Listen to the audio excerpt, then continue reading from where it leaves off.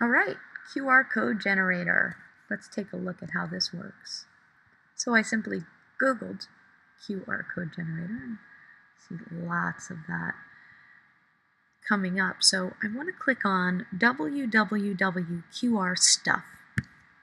I've done a lot of research and I really like the way this one works. So qrstuff.com is great for a few reasons. One, it has everything labeled to make it user-friendly.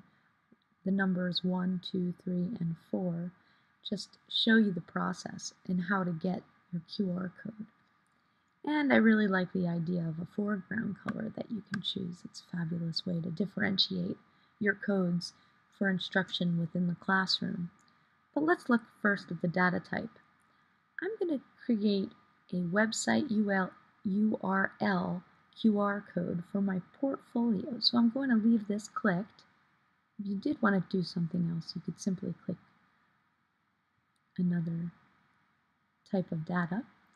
But as I said, I'll go back to the website URL. I'm going to click in the website URL box, number 2, and I'm going to pull up another page I have opened, the home page of my portfolio, my educational technology portfolio. So I'm going to just highlight this, copy it, and then simply just paste it right in.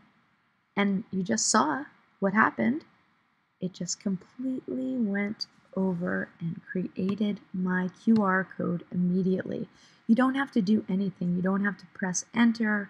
You don't have to do any more except for just cut and paste your website URL right into the content box. Now, if you want to change this, you're going to have to pay. You see, the more letters or words that you have in your URL, the more complex the code that is generated will be. So you want to try to keep this short.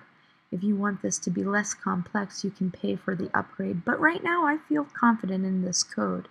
And I love this feature over here. You can change the colors for different groups, for different group projects, for different subjects. So I really like that for differentiation as well as using this across curriculum. Then we choose our output type. So I actually have another way besides these downloads, print, and email, which you could easily do. Just click on those and follow the directions, which are very simple. But what I'm going to show you here is a real quick way to just right-click on a PC and control-click on a Mac, and it's going to just click and slide right off, and it says Generate PNG, and I want to put that right here on a document I've been creating. This will work with, I'm in Pages right now, which is equivalent to Microsoft Word in Mac. You could do it in Word, you can do it in Mac. I'm just going to drag this over, and there it is.